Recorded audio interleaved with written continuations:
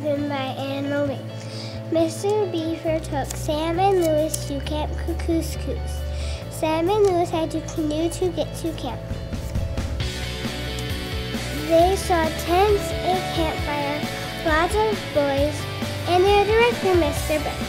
Mr. Burke introduced Louis as a camp counselor who would make $100 by playing his trumpet to wake the boys up, to call them to meals, and to play while they fell asleep.